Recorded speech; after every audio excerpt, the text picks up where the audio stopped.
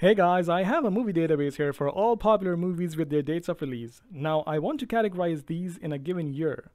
One way of doing this is to add another column here, and I'll assign year for all these dates of release that I have given here. But that's a cumbersome process, and instead of going there, I would make this in a drop-down menu shape.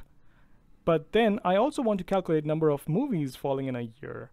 In order for me to do that, I'll just use Sumproduct function and then double dashes and then bracket open, year function, and then I'll use this column containing dates, and then if that equals this cell containing year right here, double brackets, and that's it. If you found this interesting, please give it a thumbs up and subscribe for more videos like this.